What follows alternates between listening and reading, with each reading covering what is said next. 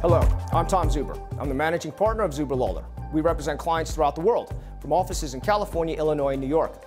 I personally work on intellectual property litigation, deals, and global portfolio management.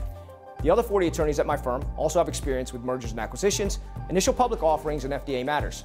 Our attorneys work around the world in languages covering 90% of the world's population. Today I'll speak about IPOs in the cannabis space and the obstacles they may present. I am a lawyer, but I'm not rendering legal advice in this video, and I'm certainly not offering any advice as to the usage or sale of cannabis. There are a number of reasons that a company, whether in the cannabis industry or any other industry, might decide to go public. Often they relate to a need for liquidity for expansion or for acquisitions. Going public presents challenges for companies in the U.S. cannabis industry as opposed to other industries, given that cannabis is, well, illegal here in the United States, at least at the federal level.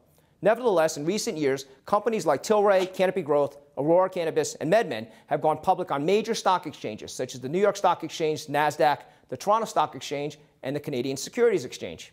Additional liquidity has allowed these companies to accelerate expansion during these critical formative years of the legalized cannabis market. If you're considering taking your cannabis company public, this video is for you. A decision to take your cannabis company public turns on a number of factors. In this video, we'll look at some of the most important factors, which stock exchange might be best for you, and some of the alternatives to going public that might accomplish your goals. First, the rules for going public vary considerably from stock exchange to stock exchange, so you may be limited as to which stock exchanges are available to your cannabis company. In the U.S., cannabis remains a Schedule I substance under the Federal Controlled Substances Act.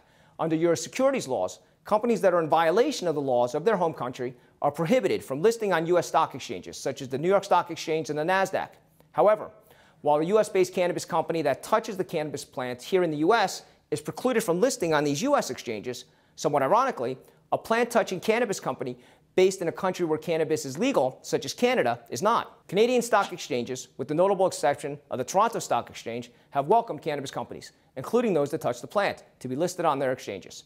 The Toronto Stock Exchange has taken an approach similar to that of the New York Stock Exchange and the NASDAQ, in that it doesn't allow a company that is in violation of the federal laws of their home country to list. So, a U.S.-based cannabis company that touches the plant here in the U.S. cannot list on the Toronto Stock Exchange, because cannabis, of course, is still illegal at the federal level here in the U.S. On the other hand, a cannabis company that doesn't touch the plant here in the U.S. or any other country in which cannabis remains a prohibited substance can list on the New York Stock Exchange, the NASDAQ, or the Toronto Stock Exchange. Companies that do touch the plant here in the U.S. can choose from other exchanges, like the Canadian Securities Exchange.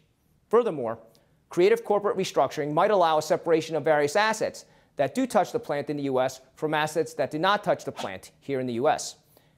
In efforts to speed time to listing, some cannabis companies have looked to shell companies, corporate redomiciling, and reverse takeovers. Each vehicle presents its own rewards and risks and its own inefficiencies and complications.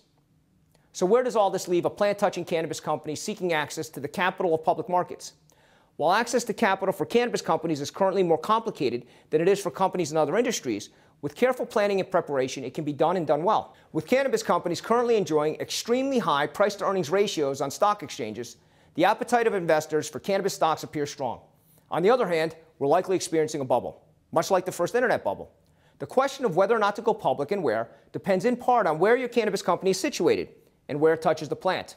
Other factors can include the amount of your company's EBITDA, projected growth, the state of its books, its short and long-term need for capital, the liquidity and prestige that comes with being a publicly traded company, attracting talent as a function of such liquidity and prestige, and the cost and requirements associated with being a publicly traded company.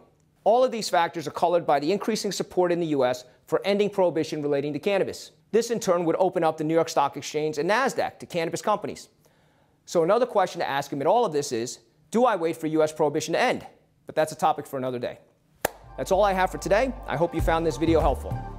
If you have any questions about cannabis IPOs, M&A, intellectual property, or FDA matters, please feel free to reach out. Thank you for your time.